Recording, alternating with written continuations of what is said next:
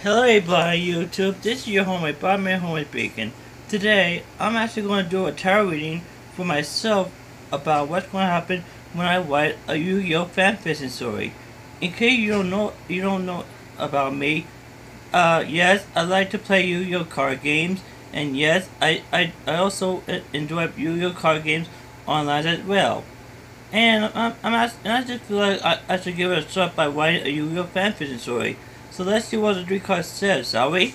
Okay, our first card for this reading is the Emperor. This card means that there's going to be control and authority when I write a Yu-Gi-Oh! Fanfiction story. Our second card for this reading is the Temperance.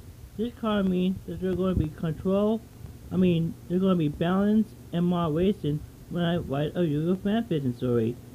Our third and last card is the Hierophant. This card means that there's going to be tradition and conformity when I finish writing my Yu-Gi-Oh! Fanfiction story. So those are the three cards right here. Our three cards again is the Emperor, the Temperance, and last but not least, the Hierophant. So anyway, this is your homemade Batman Homemade signing off. Peace.